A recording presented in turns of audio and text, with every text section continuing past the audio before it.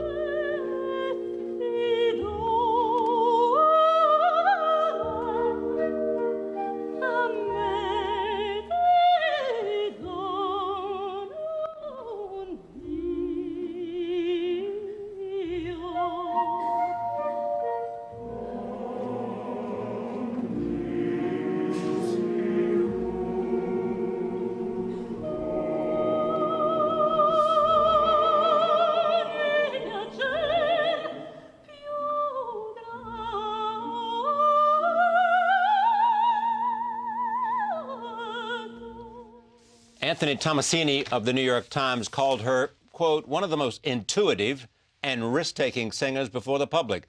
I'm pleased to have her here at this table for the first time, having seen her performance on opening night, which got remarkable reviews, as we said. First of all, you're watching this video, and you said, I don't even know who that is. Yeah. I don't feel like it's me. I don't even recognize the voice. No, it's a complete stranger for me, this girl on stage, which is a good point because that means that I'm in another state when I'm singing. I'm someone else, and when I look at this film, it's very strange. I really have the impression it's someone I don't know. I don't even recognize. Even the voice is strange and sounds strange to me. Is that just this particular character, or is it most of them? Most of them, all of them. I have the impression that I couldn't do that if it was me. How is it that you're where you are because you didn't start off to be where you are? No. First of all, I wanted to become a dancer. And when I was 13, I discovered that I wasn't gifted enough for that. So that was a great despair for me. Yeah. And you recognized it, or somebody told you? No, I recognized it. I knew it. Because, you know, when you practice the dance, when you take lessons, you have the mirror in front of you. And you can see immediately what you're doing, which is not exactly the same for the singers or for the actors. Singers and actors need an eye in front of them, which is not a mirror, which is the director. And so ballet didn't work, and so then you said maybe something else. Yes, maybe theater. Maybe theater. So let's go there. Let's go there. It seems to be easier just to talk, yes. You know. But actually, that was also very difficult. And as you know, to become an actor or an actress with, maybe not with success, but with money to live, that's also very difficult. And then, through the theater, I discovered that I had a voice. Did you discover it, or did somebody discover it for you? The others, you know, the eye, and actually the ear of the others. They told me, oh, but you have a nice voice, you should take lessons. So I thought maybe that is the way for me, the easiest way for me to go on stage. To get on stage? Yeah. And what you wanted to do was get on stage? Yes, desperately. Desperately? Yes, since I was 5. Why do you think that was true? Because for me, the stage is the space where everything is possible. So it's not the real life. Do you have still dreams that opera might lead to the theater? Yes. You do? Yes. You'd rather be in the theater than be in the opera? Yes. Really? Yes, but I will be You know, in the... this is just going to come as such a crushing disappointment to all those people. I mean, because you are what they all dream of. And we think of the lead role in an operatic performance as good as it gets. You know, I mean, the people who love opera think they put people who are opera stars in our culture, and most cultures, as high as you can get. That's not the same for me. I think theater goes further in terms of emotion, in terms of acting, in terms of text also. Because in opera, the problem is that very often the libretto and the text is silly. So you have to play something else, and you have to play the music more than the words, which is also a good thing. But I love the words. Do you think part of your success, huge success, is because you're a good singer, but also a good actor? And that so. makes you more appreciated than if it was just your voice alone. I really hope so. I really hope so. And I define myself as a singing actress, not as a singer. So when someone, for example, thinks that I don't act well, for me it's... That's crushing. Oh, yeah. I would prefer that he says, oh, the voice is not so great. Yeah. Because that I don't care. I care about the acting. You know, this is driving music lovers crazy for you to say this, I would think. Yes, I know. You know, here you are, and you're saying, I don't really want this most of all. I want it, but it's not my fairest thing. Yes? No, but I'm happy. In fine, I'm happy to be where I am. Because I can be on stage, and I can deliver something. A huge stage. Yes, a huge stage with the most famous stages in the world. The most famous stage, the wonderful, wonderful conductor like James Levine, and fantastic orchestra, a fantastic cast of colleagues. I mean, of course it's great, but I was not my first choice, and that is not what I want to achieve. Or what I could say is that I want to achieve that even better and further. I want to make a revolution in opera, and probably it would be very, very, very difficult, but I want to initiate a movement so that the opera goes more and more to theater. How is it, though, that some whose ambition was to be something else stands where you do? I mean, you would think that you came to opera later. Yeah, I was 20 when I started. 20? Yes, I when know. I started to take lessons. Seriously, yeah. Yeah. You began to treat it seriously. Yeah. I mean, there are people who thought about this when they were 6. Yes, I Six. know. I know. Rudolf Nureyev walked into a ballet when he was 8 with his mother and walked out and said, that's what I want to be. I want to, first on a stage like you, and then secondly, I want to be a ballet star. Yeah, and he was lucky enough to be gifted. And how gifted. Do you feel gifts you have? Yes. You do? Yes. But it's both. It's not just your voice. No, but first of all, it was a voice. Right. But my desire conducted me and drove me to the acting. Which operas give you, which roles give you the opportunity to do everything you want to do on an operatic stage? It's not a question of a role. It's a question of how you are directed. By who? What's good and what's bad? When it's theatrical, when it's really a director who directs us as actors, in that case, I feel happy. When it's just a question of beautiful sets and beautiful costumes, I don't care. My dream would be an empty stage. Empty. One chair and bodies. The bodies of the singers, but singers able to act and to play as actors. That is my dream. But where can we do that? Because, of course, when people go to opera, they don't want to have an empty stage, and particularly here in America. They want to have entertainment. They want to have big show. They want to have Broadway with opera. What's the closest thing you've ever seen to what you would like to see?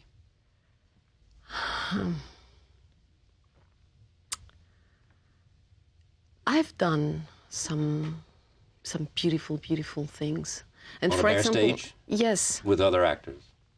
And an orchestra. Yes, yes, as an opera singer. And for example, the production we are going to bring in the spring at the Met, the production of La Fille du Régiment is one of them. It has a set, it has costumes, but it's a real comedy.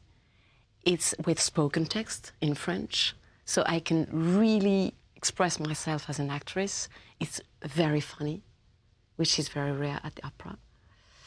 And that is, for me, a dream of production. If you were an actress, would you more likely to have become a comedic actress? Yes. You have that in you. Yes, and I think it's so beautiful to make them laugh, as they say. As they say. Well, you have that ability. Yeah, it's a question of work also, because it's a question of being very, very, very serious in every situation, and also a question of rhythm. So if you work on that with a good director, you get it. And it's a question of a lot of energy also, and I have that. Energy. Yes. How many directors do you think get you, understand you? Not so many. Not so many? No. Why is that? Because it's like in real life. You don't have not so many friends and people who understand you and who give you what you want and what you need. It's more what you need, isn't it? Yes. What I need is love. Yeah. and help to go further, help to be something else, somewhere else, and to go beyond what I think I can do. Is the singing easy? No, it is not. It has to, I have to pretend that it's easy when I'm on stage, of course. And in order to be able to pretend that, I have to work like a dog on the technique. Because my dream would be that people would be able to forget that I'm singing when I'm performing on the stage. You know what I mean? Mm. That it's so easy that it's like I were speaking. How do you feel about the opera? Lucia di like Lammermoor. Lucia. First of all, I like the music. The music is much more interesting as the libretto. But the libretto, if sometimes is a bit silly or a bit old-fashioned, I would say, because it's a Walter Scott story, yeah. And today it's a bit difficult for us. It's very romantic, a bit kitsch, I would say.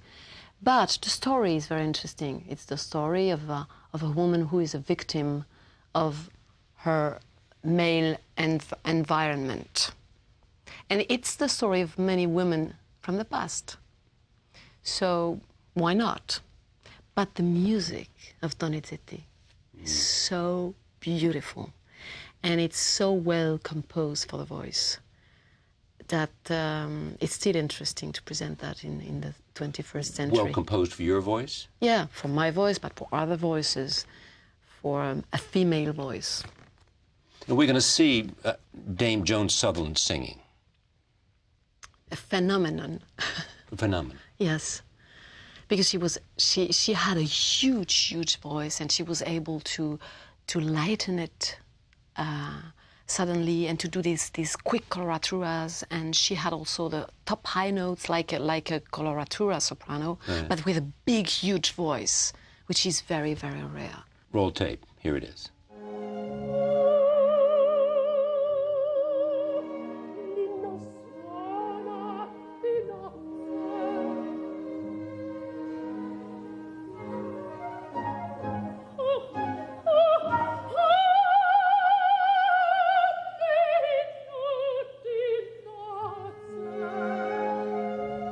The Lucia, I mean, it was incredible, the acceptance of the public and the sudden international fame. I think the first time I sang in Italy, because Italy was somewhere where I thought, well, I mean, one day I might get to Italy to sing, but this was a fantastic debut. She's such a singer, such a voice, but at the same time she's not an actress, so it's another time, in a way. Of all the opera stars you know, have heard, recognize, who was the best actress? Maria Callas. Everybody says that. But it's true. But they also seem to suggest sometimes that her voice wasn't as good, but her acting overcame it. Yes, That's true. And that's why I love her so much. And she was such a musician also. No, I love her. I love her. And she inspires me every day. Inspires you? Yeah. To try to be even better every day. And she lived a grand life, too. Yeah, that has nothing to do with it. Because I don't care about Onassis and things like that, and the way she... But for example, I care about the fact she lost weight in order to be believable and in order to make people dream when they go to opera. That's very important, I think. Do you somehow want to just lift on your own shoulders and change this idea and make opera more theatrical? Yes. Yes. And do you think by doing that you'll make it more popular? I don't know. I make it better. Do you get support for this idea from your... No. Not at all. In fact, they don't want you to do it. No. Nobody wants me to do it. But I don't care. I know where... I've no doubt about that. I know where I want to go. You obviously have this will Yes. and this determination. And I assume that's part of what made you, put you where you are now. Yes. Beyond talent. Yes. Because you started late. Yes, sort of. I started at 25. That's Not late, so isn't it? late. Not so late. No, it's a good age, I think. To start singing? Yes. To start on stage. On stage? Yes. Roll tape. This is another clip from Lucia di Lammermoor.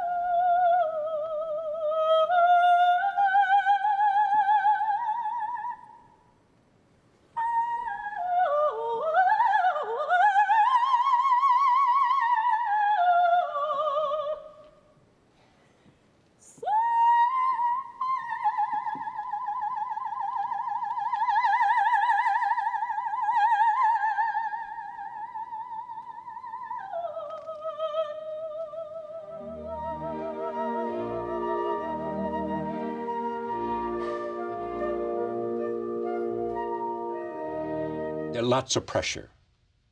Yes. And particularly for this opening, the pressure was quite big. Because? Because my picture was all over the buses. city. Yes, I own the buses in this city. You do. I'm driving downtown today and I see this big bus comes by me and I said, Yes. There's my guest tonight. Yes, it's very bizarre, that also. Yeah. And that puts you under pressure. So when we had this opening, it was a big event with Hollywood stars, with a red carpet, with a big party afterwards. Right. So I was very happy to be able to control my nerves in a way, and to be able to concentrate on the performance as if nothing was happening around. You were into the character. Yes, and that was for me sort of the first time that I could do that I could achieve that, and I was very proud of myself because of that. When you walked off at the end, after your last Yes. song, did you know you just nailed it? For me, I nailed it. So You didn't know what the critics would say, but you knew for you Yes, got it. yes. If they didn't like it, you did what you I did my best. did. So And you liked what you did. no, but I did my best. Why didn't you like it? No, because it's never what I want. You know, it could have been better. I did some mistakes in the music. I forgot some words. I don't know what, but it was not as perfect as it could be. But of course, you forgot what? Some words? Words, yes. You forgot words? Yes. But you don't know. No, nobody knows. I shouldn't say that, by the way. Only the prompter knows. Only the prompter knows. Yeah. It said. Yeah. Yeah. Where is the prompter? The prompter is. Right. You can always see it. Yeah, yeah. We always see her. It's a her, yeah. and she's fantastic because right. she gives us everything, every word, every. She's really like a second conductor. That's a great role. That's a great thing to know about. Yes, yeah. yes. She helps us a lot. And before the performance, she comes and we rehearse a little and we talk about the mistakes of the last time. It's really a great help. It takes talent to have that job. Mm-hmm. Mm-hmm. Mm-hmm.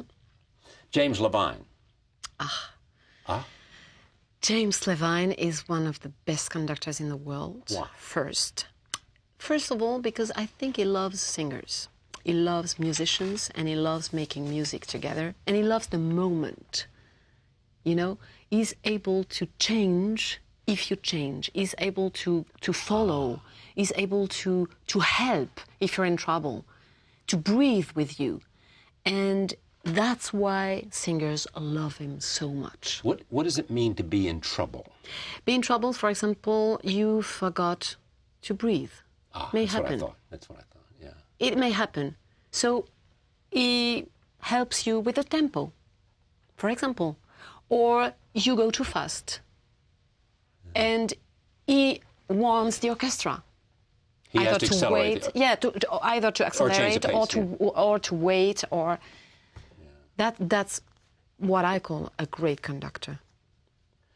People like Anthony Minghella,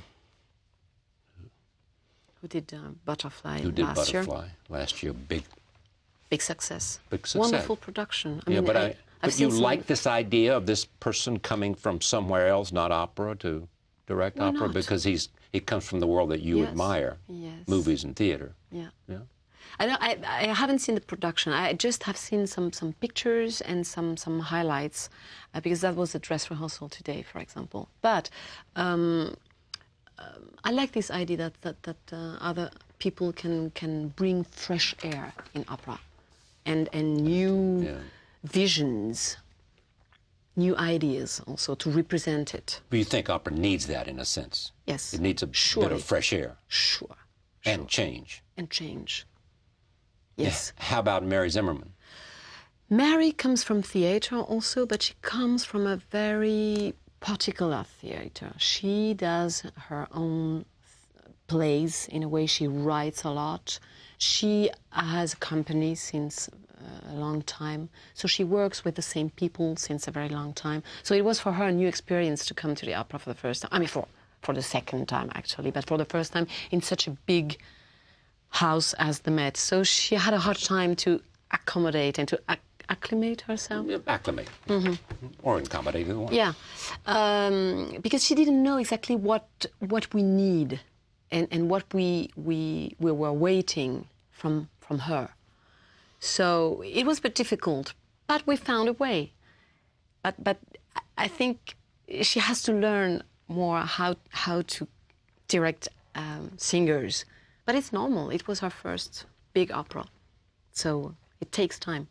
If you could have chosen the opera to be your opening here at the Metropolitan, what would you have chosen? I think I had. So? Yeah, Lucia. Would you really? Yes. Because it's such a great role for... It's a fantastic role to express yourself, and also I would have done exactly the same. That means the opening with Lucia, and then in the spring, a totally different opera. What is going to be in the spring? La Fille du Régiment, which is a comedy.